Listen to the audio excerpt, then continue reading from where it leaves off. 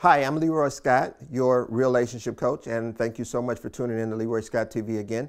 I am still talking about marriage. I'm still talking about relationships. I'm not going to stop talking about it because it's so important. It's what I do, and I believe that everybody has the opportunity to live an effective life in a corporate relationship with the person they love that God sent to you, and I want the best for you. So what I'm going to talk about today is two things that we all are very familiar with. I'm just going to reiterate them because I know you've heard them before, but maybe I'll talk about them in a way that you've never heard. They are strengths and weaknesses. Now, when you think about strengths and weaknesses, we want to think about it in the context of relationship, not just your individual strengths and your individual weaknesses, but also your corporate strengths and your corporate weaknesses. So what am I saying? This is what I'm saying. You and your partner are both going to have strengths and you're both going to have weaknesses. And what I want you to do is be able to identify your individual strengths, what you're really, really good at, and then your individual weaknesses, what you're not so good at.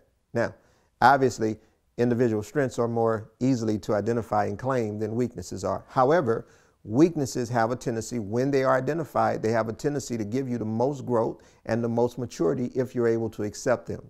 Now, your individual strengths and your individual weaknesses, those things are going to come together between you and your partner in a covenant relationship. It means that you're going to bring some things to the table that are very good and things that are very bad. And your partner is going to bring things to the table that are very good and that are very bad. What's going to happen when you get together? Well, what's going to happen when you come together is that your individual strengths and weaknesses are going to be tied together.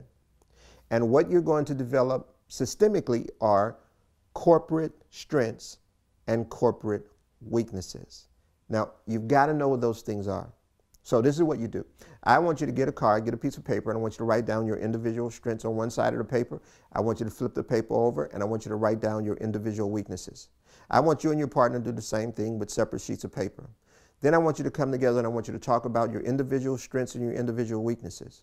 I want you to get a separate sheet of paper and I want you to take from those strengths, when those strengths come together, I want you to identify what are your corporate strengths, meaning that two individual strengths that come together, and when they come together, they form corporate strengths.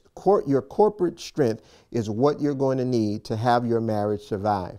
And if you know how they work together and what they are, then you're going to have much more success in trying to fulfill the mission that God has put you on as a married couple, right?